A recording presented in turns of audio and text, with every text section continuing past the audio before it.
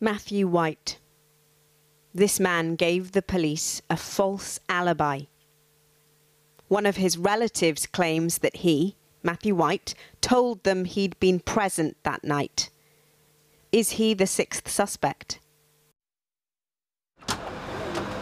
Morning, sir. It's Peter Sharp from 3TSG. No inquiries regarding the murder of Stephen Lawrence. The police likely invited journalists to film their initial inquiries back in 1993. But in the end, the effort they wanted the public to see fell flat. The Macpherson report found that the investigation into Stephen Lawrence's murder had been marred by professional incompetence, institutional racism, and a failure of leadership. Now, a BBC investigation has prompted the Met to state that the impact of early mistakes continues to be seen. These were the 5 prime suspects.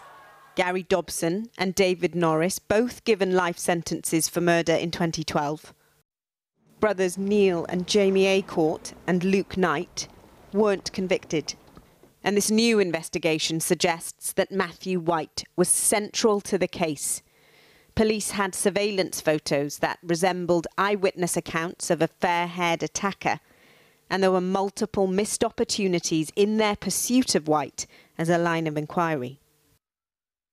The Metropolitan Police says that Matthew White was first arrested in the year 2000. He denied any involvement in the murder. 13 years later, he was arrested for a second time after a relative of White was found who provided new information. On both occasions, prosecutors declared there was no realistic prospect of conviction. In 2020, White was spoken to again by investigators. He died a year later, and the investigation has been inactive since then. The Lawrence family have had to go through years and years of discovering yet further failings from the police service, deep institutional, racially driven failings, and today's yet another example of that. In this footage, Baroness Doreen Lawrence walks behind the mayor at a memorial service marking 3 decades since her son's murder.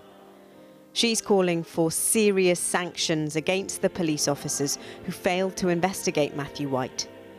The police say the impact of the racist murder of Stephen Lawrence and attack on his friend Dwayne Brooks continues to be felt throughout policing. And on the receiving end of fresh revelations and reiterated apologies, a family unable to alter their circumstances, but always hoping for change.